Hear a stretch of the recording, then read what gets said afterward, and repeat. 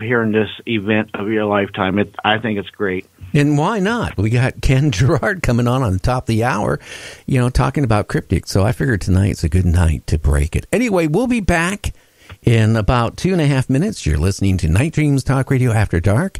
I'm Gary, and that is James eating his sugar frosted flakes, which he ran to the store today. Physically ran and got some sugar frosted flakes or he wouldn't be out. We'll be back in 2.5. You're listening to Night Dreams.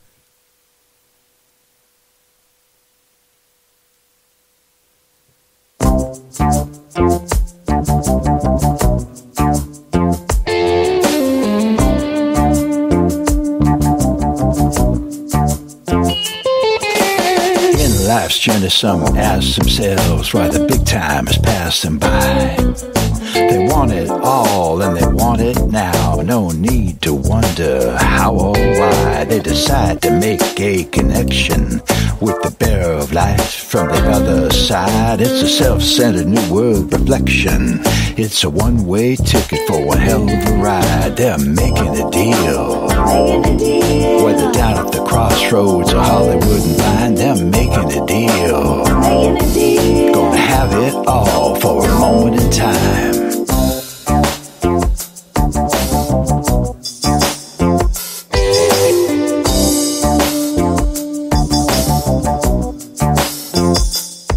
You may be a kingpin drug dealer who wants the competition out of the way. You may be an elite politician who wants total control and a power play. You may be an aspiring entertainer who wants to have their name in lights. You may be a four-star general who wants the upper hand in a global fight. They're all making a deal. With the chief light bearer from the other side, they're making a deal. It's an alternative thing for one hell of a ride.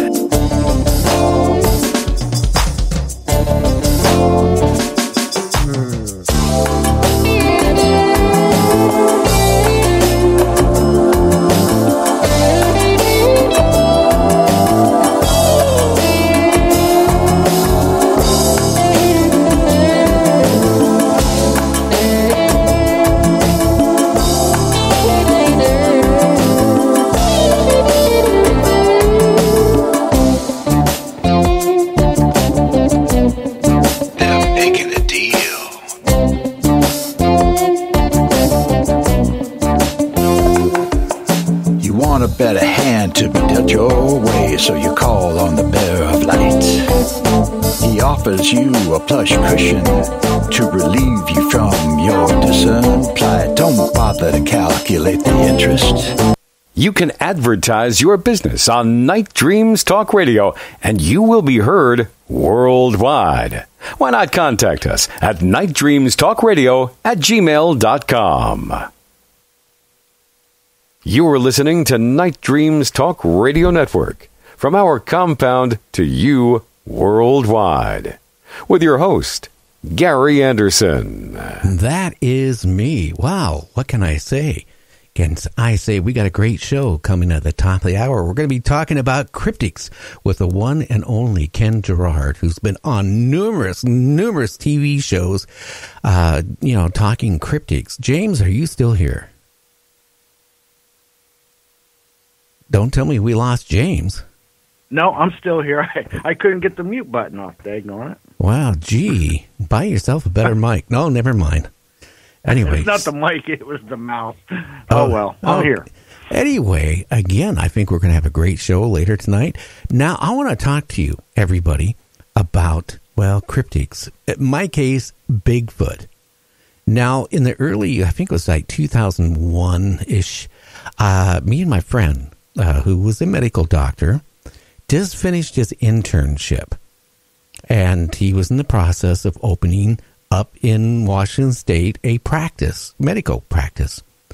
And me and him, at that time, I took a break, James, from, radio. I got burned out on radio. I wanted something a little bit more secure. I was offered a job of managing 3 professional camera stores. And I figured, oh, why not? I've done a lot of radio sales in the past too, so I figured, hey, I can manage this with my background of, of photography also as a major hobby and professionally in my life also.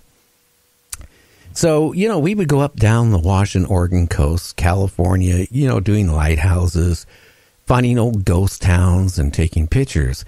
And we figured, what, we wanted to go somewhere special. And we figured we want to go up to the Canadian Rockies and take pictures of old ghost towns, old silver mines, old cemeteries. And one place we wanted to get to so bad was a World War II internment camp where Canada would hold Japanese prisoners from World War II. They would intern them into this camp miles and miles away from nowhere. So if a prisoner ran away, he would be out in the middle of the woods, which he wouldn't survive, depending on the time of year. I mean, there's a lot of bears out there that would like to eat anybody that's running around. And you really were secluded, especially back in the 40s.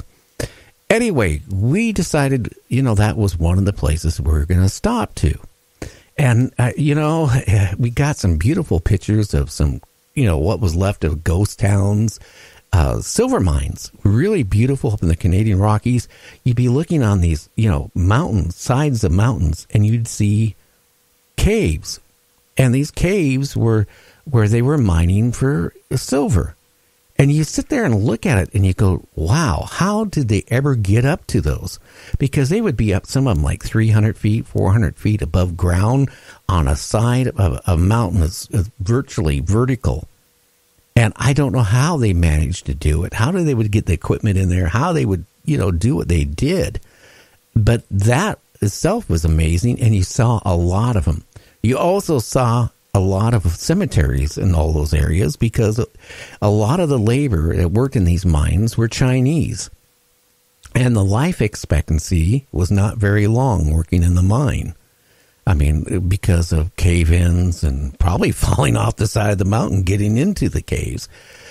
So anyway, we finally get to where we were going, and I remember it was all wooded. We took off the main road, which wasn't, a super highway. Yeah, it was still snow on the ground, and this is like the beginning of June, and it was cold, or, not really cold, but cold where you still had to wear a jacket. You could see your breath. I remember that. And we had to go off some side road, which wasn't much of a road left anymore, but we went in as far as we could, and then we had to hike in to get where we were going.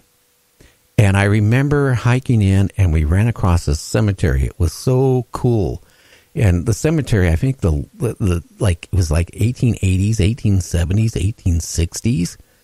A lot of the tombstones are still there, overgrown like you wouldn't believe, because who goes there? And then we also ran into the Japanese prisoner of war camp cemetery.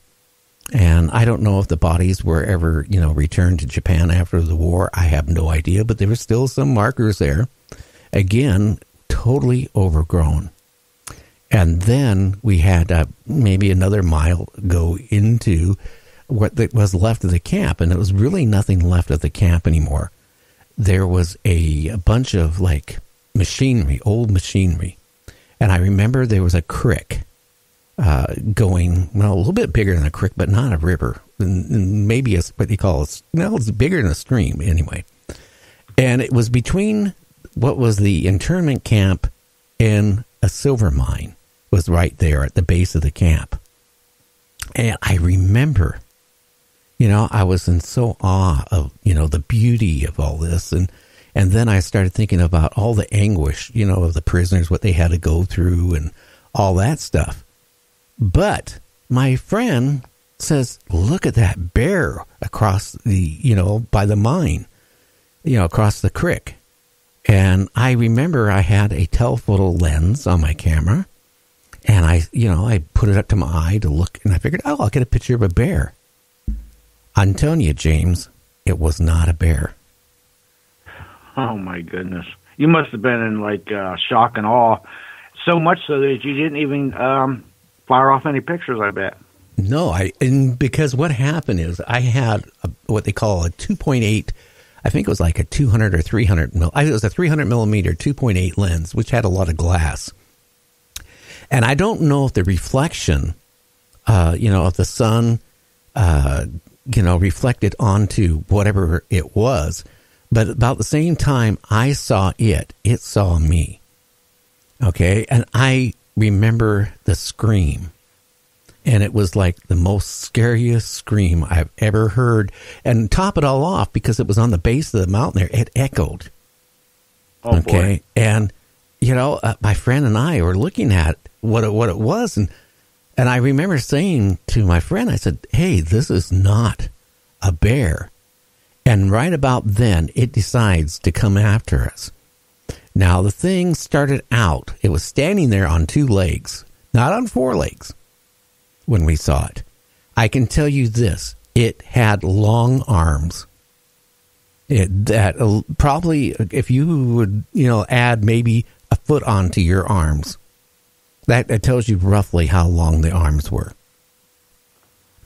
And right, that sounds a lot like a primate. They got usually longer arms, so yeah, okay. And it was hairy, and it was like a dark. Of course, I'm colorblind, but I can tell you this: it was a dark brown. Okay, it was almost into the black scale. And how wide? I was going to say, how wide was it, like from shoulder to shoulder? Put it this way: Arnold would be a dwarf compared to it. It was big. It probably weighed, I would say, somewhere in the 5+ 100-pound range.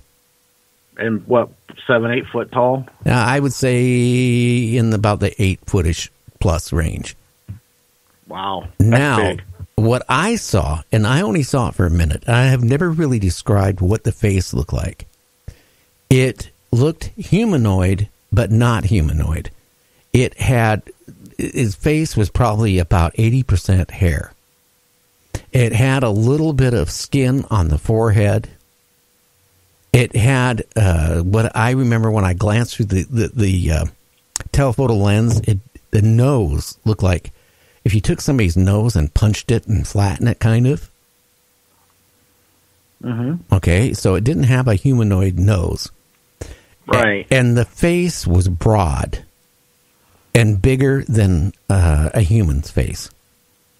So the head was probably absolutely big, too. Yeah, that's what I'm saying. And I couldn't see any ears because the amount of hair was on it. I can honestly tell you that's about all I ever saw of it, other than when I turned around a few times. It came after us. And I said, that scream, put it this way, scared me more than anything. I was in the military. I went through some bad shit in my life in the military in the 70s. And I can tell you this, it was the most scariest thing I have ever gone through in my whole entire life. Wow. What was somebody just asked, what was the shape of the head, roughly? If you look at a pre-caveman, basically, the forehead was wide. The face was wide. Like I said, I only glanced at it for a very short time. I'm not going to lie to the listeners and start making up stuff. Okay, I can't do that.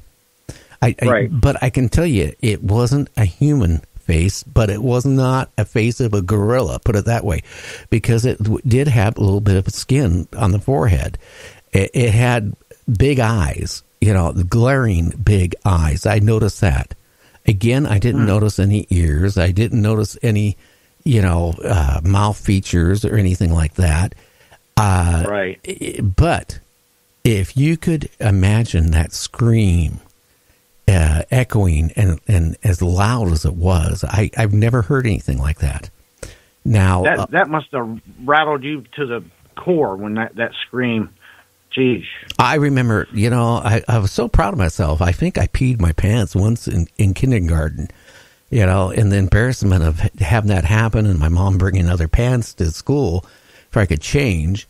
I never had an accident, even over in the military. I never had an accident. I wet myself. I was so scared. I just couldn't hold it. It was just, you wouldn't believe the trauma it was. My friend, again, who, had to,